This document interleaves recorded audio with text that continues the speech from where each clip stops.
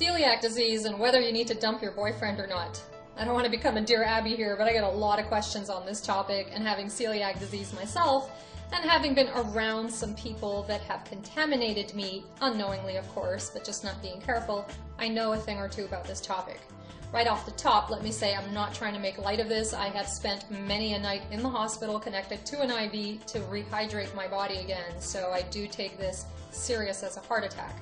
But we have to understand that when we're talking about contamination, we are talking in ppms, which are parts per million. That means in one drop you can get contaminated. What one of the biggest doctors I've ever spoken to told me is that 1/48th of a small piece of toast can create antibodies in your system for 3 to 6 months. That's insane.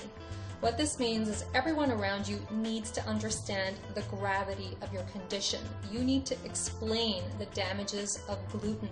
You need everyone to understand what celiac disease is. It can do a lot of damage, and you don't want to be playing around with something like this.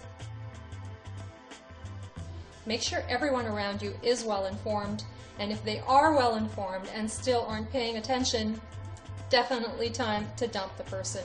Your health comes first. And that's my take on celiac disease and boyfriends.